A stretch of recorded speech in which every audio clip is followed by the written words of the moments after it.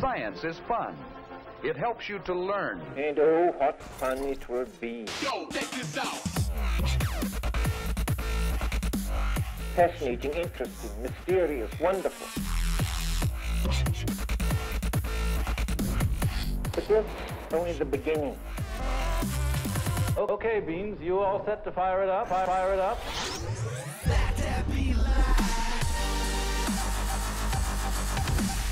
This is called latent fingerprints. Fingerprints provide a positive means of personal identification and form an indisputable link in the chain of evidence. It is our responsibility to identify stains that are made by the various body fluids.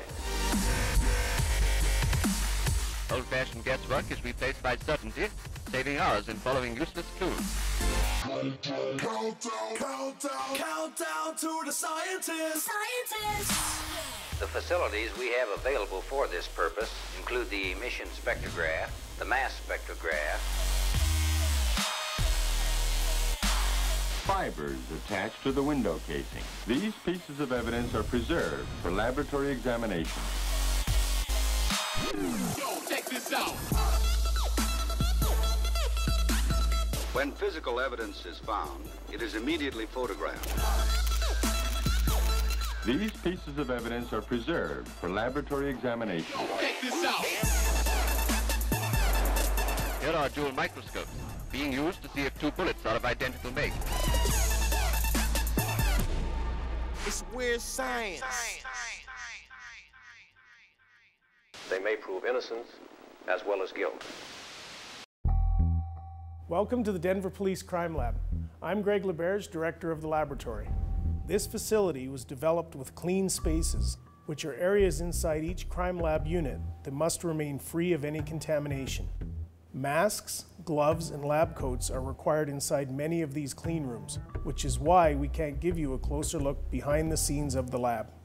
Instead, we've produced this video to give you an intimate look at what goes into a forensic investigation. You'll learn about each unit of the crime lab and how their results can impact the outcome of criminal cases.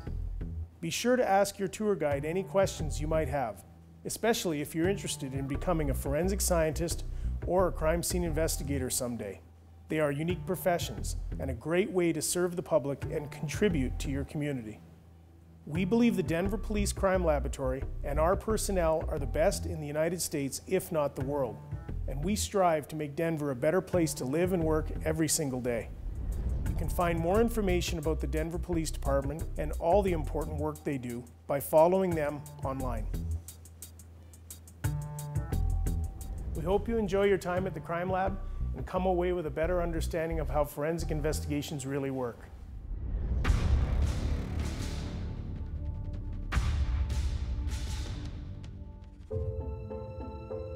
The Firearms and Toolmark unit conducts many different types of examinations.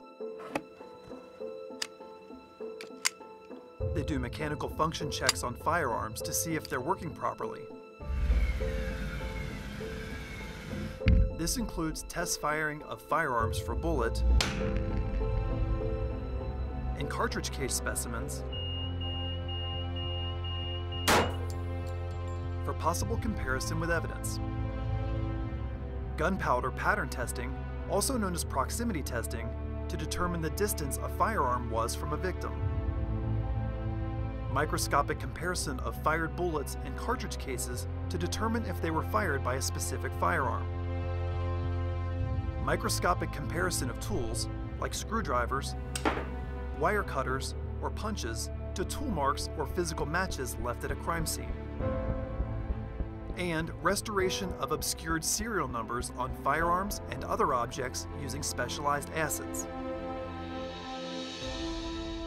The Firearms and Toolmark unit also utilizes the National Integrated Ballistic Information Network, or NIBIN, database entries and examinations. NIBIN captures digital images and 3D renderings of unique marks on fired cartridge cases recovered from crime scenes or test fired on our forensic firearms range. It compares these images to others in the NIBIN database to see if they match any previous shooting incidents. Any potential associations found using the database are confirmed via traditional microscopic comparisons. This is done using our Leica comparison microscope, which is the primary instrument used by a firearm and toolmark examiner. This microscope allows for the side-by-side comparison of evidence at up to 60 times magnification. The Firearms and Toolmark unit maintains a large firearm reference collection, which serves an important role in training and research. It provides a reference for serial number appearance, composition and location, and is a source for replacement parts when they're needed to make damaged or disassembled evidence firearms operable. The final stop on our tour of the Firearms and Toolmark unit is the Forensic Firearms Range. This 75-foot-long space is used to safely test firearms when no bullet recovery is necessary.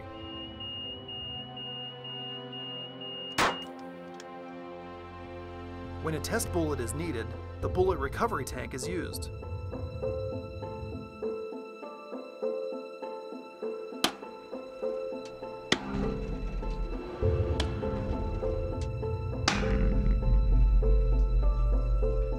This specialized water tank allows for the collection of fired bullets that maintain their original, undamaged condition.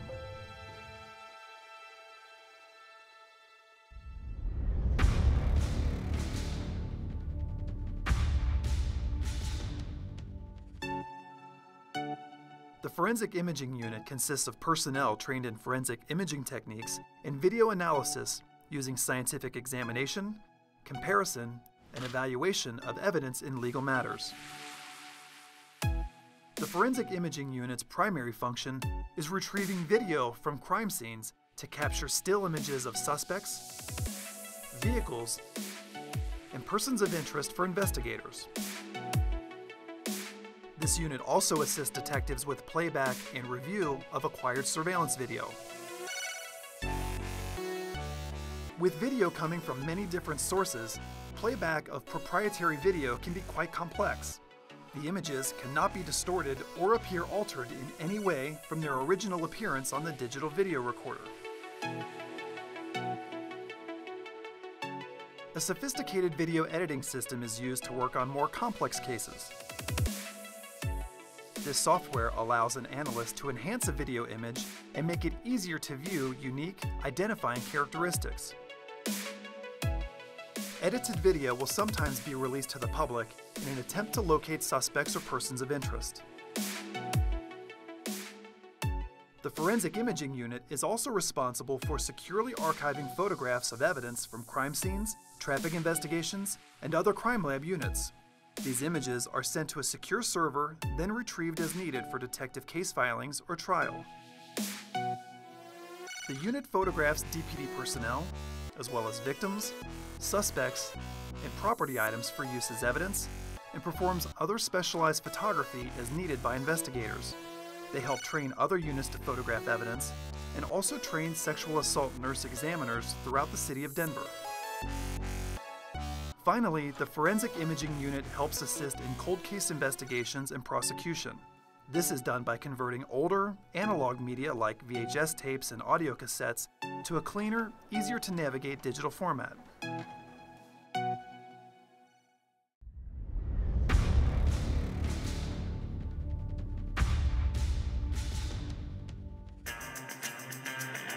The main responsibility of the Latent Prints Unit is to process evidence for the presence of latent prints, then compare them to known fingerprints and palm prints. One of our main tools to develop latent prints is the cyanoacrylate fuming chamber, also known as a superglue chamber. A small tray of superglue is heated until it becomes a vapor. Humidity is added to the chamber, causing the vapor to adhere to any latent print residue an individual may have left behind.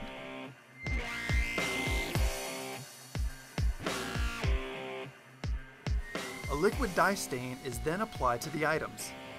The stain adheres to the cyanoacrylate residue, making any latent prints easier to view under a laser. The dye stain on these items is activated when put under the laser.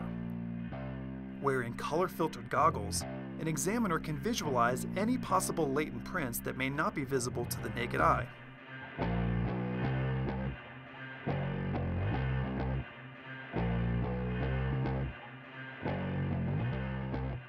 When we have latent prints to examine and compare to known prints, we have access to two searchable databases.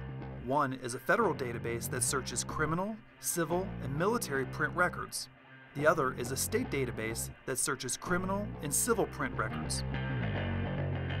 Both databases assist us in identifying latent prints by returning a list of possible matches based on the unique characteristics of each print. An examiner reviews this list to check for any potential matches. If an identification appears likely, the examiner then completes a manual comparison of the latent print to the known print from the database. While there are many tools to assist the latent prints unit in identifying print matches, this final manual comparison is always completed by an expertly trained latent print examiner.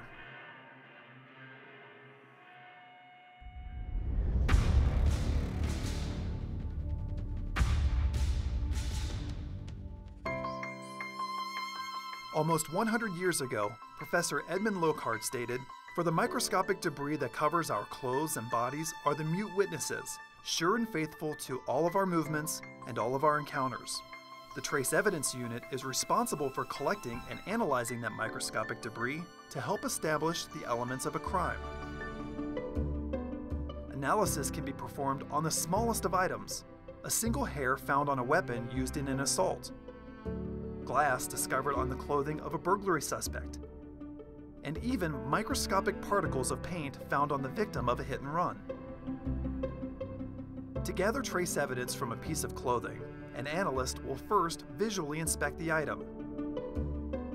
Then, they scrape it down to isolate any debris containing potential trace evidence and collect it for further, more extensive examination. Materials that are frequently recovered and examined include hairs, fibers, glass, paint, construction material, tape, cords, rope, wood, and plant material. The Trace Evidence Unit analyzes explosives and explosive residue. They are also responsible for the examination of materials associated with the discharge of a firearm. This is known as gunshot primer residue testing.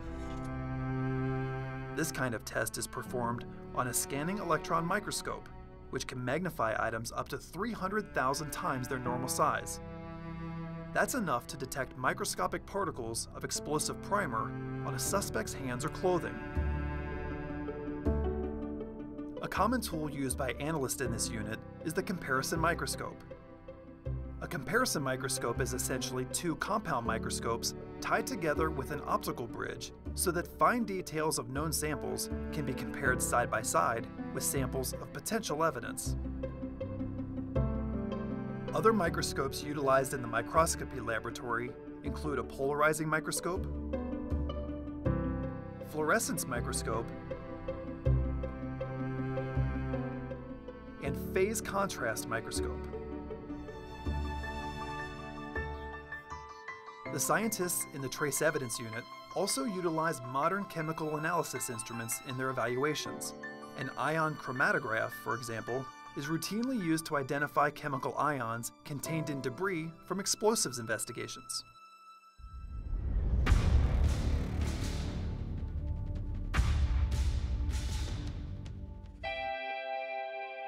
The Forensic Biology and DNA Unit occupies the entire second floor of the Denver Police Crime Laboratory. The Forensic Biology Unit examines evidence recovered from crime scenes for potential biological matter. They identify biological fluids, then take swabs or cuttings from the evidence and process them for analysis. Cases that test positive in the Forensic Biology Unit go on to forensic DNA analysis. The goal of the DNA unit is to develop DNA profiles from items of evidence and compare them to known DNA profiles from crime investigations. Evidence is examined from many types of cases, including homicides, sexual assaults, robberies, aggravated assaults, kidnapping, and property crimes like burglaries and theft from a motor vehicle. Cold cases are also examined, including homicides and sexual assaults dating back to the 1960s. Work in the Forensic Biology Unit begins with a visual examination of evidence for staining. Biologists take samples of potential stains to test for the presence of blood, semen, saliva, or cellular material. Hairs can also be tested if they contain roots suitable for DNA analysis. Stains not visible to the naked eye can be located with an alternative light source. Some body fluids fluoresce under this blue light, making it a useful tool for finding stains that aren't visible using natural light. Any biological evidence obtained is stored in a walk-in freezer until it's ready for DNA analysis. The DNA analysis process uses a variety of manual and cutting-edge robotic methods to analyze samples and develop DNA profiles.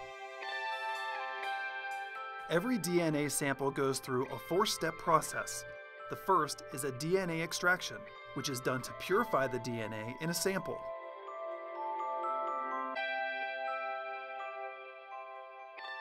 After extraction, samples are passed through a secure chamber from the pre-amplification to the post-amplification laboratory. The next step is DNA quantitation, which determines how much DNA is present in each sample. That's followed by an amplification step, where the DNA is copied millions of times. Finally, the DNA is detected on an instrument called a genetic analyzer. This machine assembles the finished DNA profile, which analysts use to determine if biologic evidence from a crime scene matches the known DNA profile of a victim or suspect. DNA cases that are submitted without a known suspect can be searched in the Combined DNA Index System, or CODIS database. This is the largest DNA catalog in the world, with over 14 million profiles. CODIS is used by law enforcement agencies in the United States to help solve unsolved cases.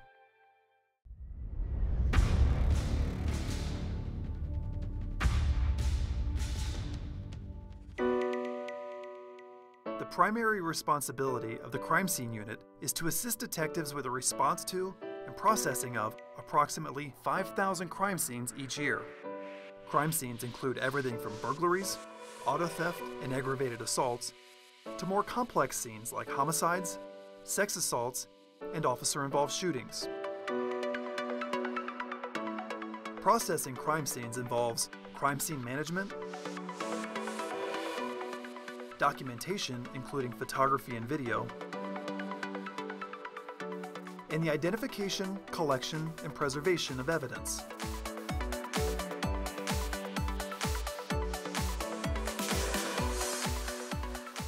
Depending on the type of crime scene, several different specialized processing techniques can be used. These include shooting reconstruction and bullet trajectory, bloodstain pattern analysis, DNA and trace evidence collection, and latent fingerprint processing.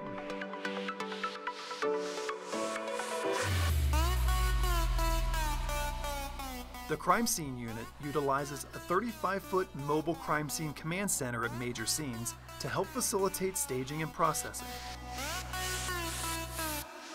In the forensic garage at the Denver Police Crime Lab, there are 3 separate vehicle processing bays. One of the bays features a hydraulic lift used to search for evidence on the underside of vehicles. Another bay is equipped with a cyanoacrylate or superglue fuming chamber. This allows investigators to fume an entire vehicle at once, then locate, recover, and submit latent fingerprints for analysis. A full complement of pneumatic tools is also available in the forensic garage. These are used to disassemble vehicles and recover evidence. In 2013, the crime scene unit began a change from sworn police officers to civilian personnel. Today, the entire unit is staffed by civilians.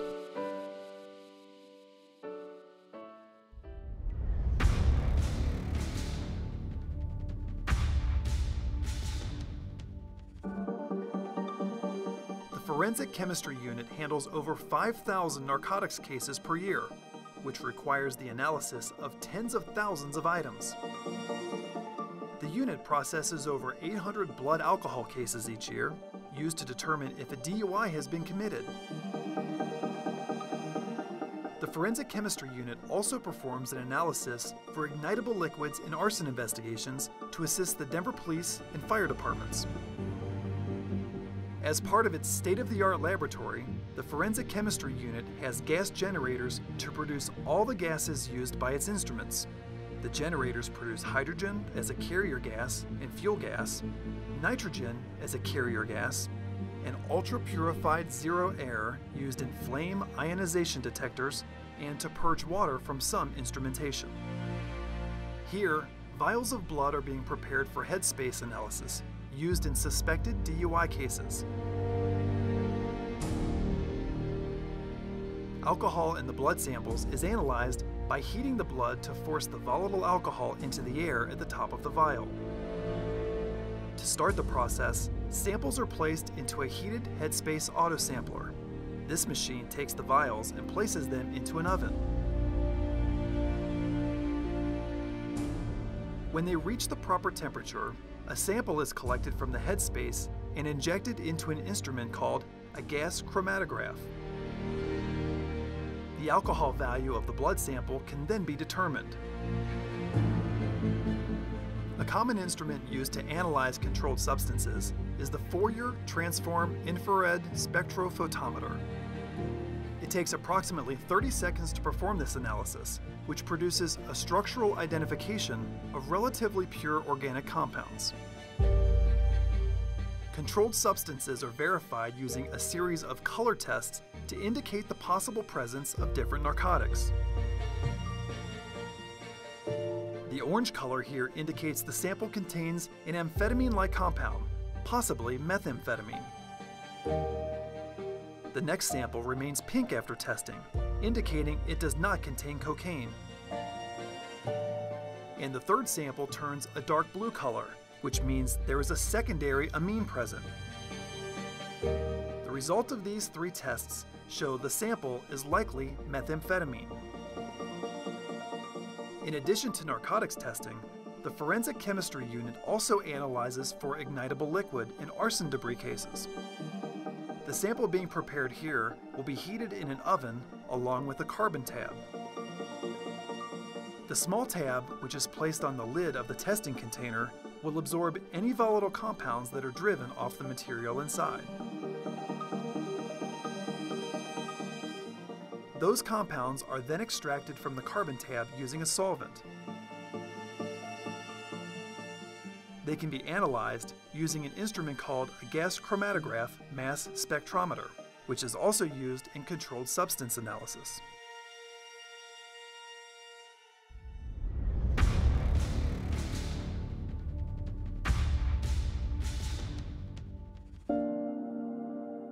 The Forensic Quality Assurance Unit provides administrative support to crime scene personnel, forensic scientists, and laboratory management.